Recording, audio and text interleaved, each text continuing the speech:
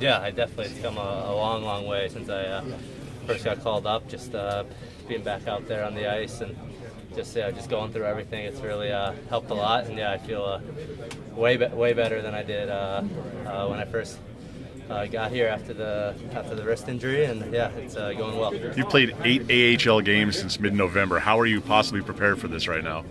Yeah, you know, it's I've been doing all that I can to get ready and just be mentally prepared for this. I've had obviously there's a lot of experience in this room that can help you get ready. I got a brother that's been through this, so yeah, he's helped me out. That's definitely been an advantage to have, and yeah, I'm looking forward to.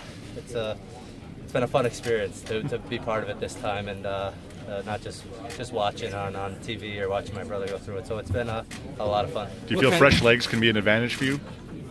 Yeah, I think yeah, I'm feeling good and feeling pretty much back to where I need to be, and feel yeah, pretty good here at the end of the year, and yeah, I'm gonna do whatever I can to play, and when I'm out there, just play my game and to keep it simple and do all the small things right. What kind of advice did your brother give you? Just to enjoy it, to just remember it's just a hockey game. There's a lot of stuff going on, maybe a little more hectic and stuff outside of the rink and before you get on the ice, but when you get on the ice, it's just another hockey game.